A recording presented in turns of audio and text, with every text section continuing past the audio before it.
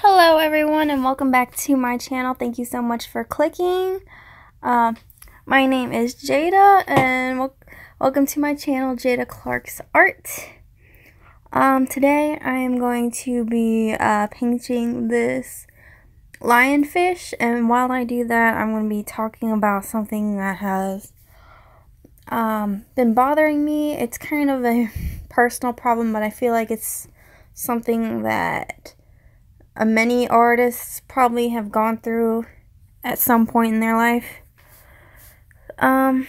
But before I jump into that, let me just give you a little bit of information about this piece.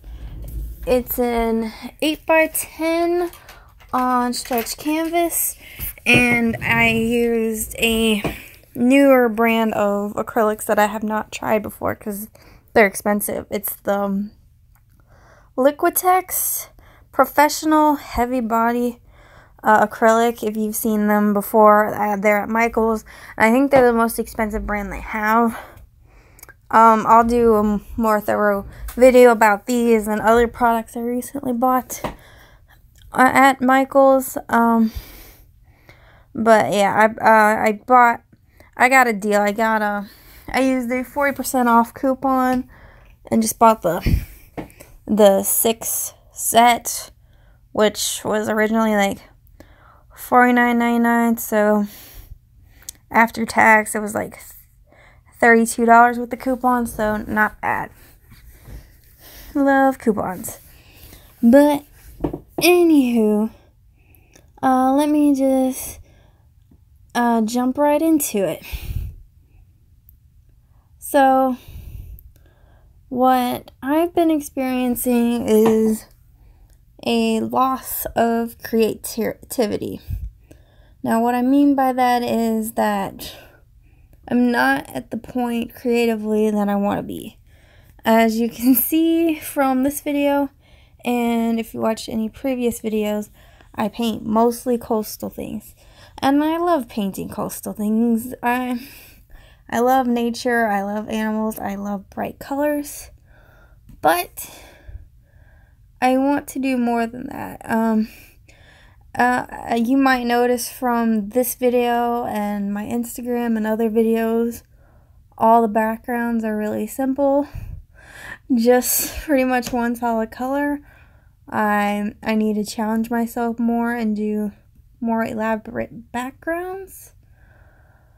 But my main issue is that when I was about 12 years old, I discovered the work of Josephine Wall. Now, if you're not familiar with her, I'll leave a link down in the description of a video I did of one of her newest books that features a lot of her great artwork. If you like fantasy and surrealism, you'll love her work. I think she's like the greatest artist on the planet right now. So amazing. But yeah, when I was 12, I saw a different book of hers in a shop, and I fell in love. Like, I probably fell in love with that book more than I've ever fallen in love with any person. Like, that artwork is just so captivating, and I knew from that moment that I wanted to paint like that. Maybe not exactly like that, but yeah, I wanted to be that skillful and that creative and that imaginative. Looking at one of her paintings is like looking into another world in every single one of her pieces, and that's the kind of thing that I've wanted to create for the longest time. And I used to keep a journal writing down my own ideas that are similar, or still my own ideas that I wanted to make into paintings, but of course at that time I didn't know how to paint at all. So I kept the ideas in a journal, but unfortunately I don't have that journal anymore. No idea what happened to it. It's been lost or thrown away. I don't know. Recently bought a new journal, so I'm going to be putting ideas into that one, but I hate that I lost all those old ideas. So, yeah, my dilemma is that I don't have as many of those ideas, and I'm not quite skilled enough to really incorporate those ideas. So right now, I've been solely focusing on like doing a simple coastal related thing, the animal of some sort, a fish, octopus, a bird, whatever, and then just have that as the focal point. But I want to do more than that. But for me, like, there's kind of this dilemma of you want to stay in your niche, otherwise customers will get confusing, because I also want to sell my work, obviously. So if I do too much of different things, it just won't look very appealing to customers. Like if you watch a lot of like artist tip or artist advice videos on YouTube, that's one of the main advice, is to like have like your own, pretty much the same subject matters, like stay consistent. So my idea is to, whoops, I dropped something. I don't know if y'all heard that.